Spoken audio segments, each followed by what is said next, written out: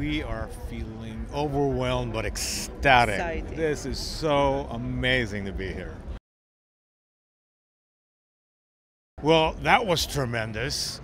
That applause at the end, everybody was applauding for so long. That was so amazing. Working on this movie for 5 years with Pete and Jonas, you just don't know what you're going to do or how people are going to receive it. But to be here at Cannes and to have that kind of reception, that's just a dream come true. Actually, you can't even dream it. And when you're living it, it feels so unreal. So that was so heartwarming.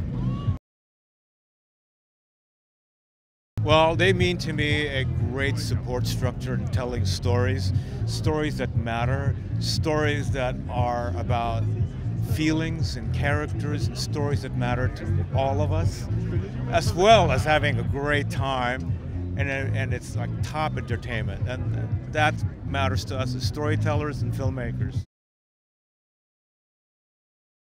Well, I identify a lot with Joy because Joy wants nothing but the best for Riley.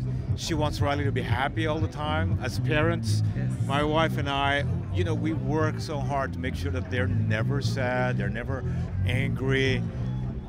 But that's not quite a good thing to do. You discover that you can't keep them happy all the time. They have to go through their emotions.